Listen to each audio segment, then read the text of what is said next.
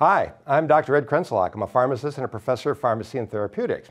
I'm here today to talk a little bit about your medicine cabinet and perhaps medicine cabinet health and some new products that are out there that will help fight off the colds and coughs that you might experience this upcoming cold and cough season.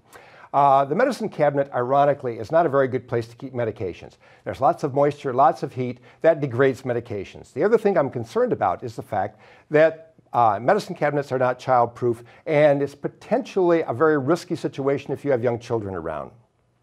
Now, the foundation of good health is good oral hygiene. Colgate has a new product out called Colgate Total Advanced Health Mouthwash. It's a shake-to-activate process and formula. When you do that, you create a powerful mouthwash that will actually remove 24 times more bacteria than traditional mouthwash. And when you expectorate that into the sink, you'll actually see the results.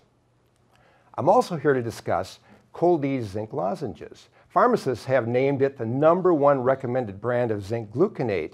Zinc gluconate is really important once you determine you have a cold because it interferes with the replication of the virus that causes the cold and actually shortens the duration of your cold. And it's not only available in a lozenge form, it's also available as a gummy and a quick melt. Lastly, probiotics are a very, very important aspect of your daily immune health. We know that Americans will experience 2 or 3 or 4 colds every year. That's, a billion colds among our American population. Often antibiotics are given to patients to treat those colds, and antibiotics may interfere with that positive balance of friendly versus unfriendly bacteria in your digestive tract. And it's important to maintain a balance of friendly versus unfriendly bacteria because 70% of your immune system basically resides in your digestive tract.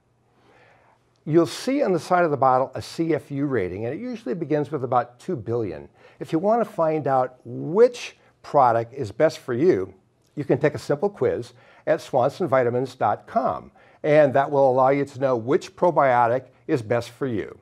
If you want to find more information about the things I've discussed today, go to betterstuffforlife.com, and that will help reinforce all the points that I've made.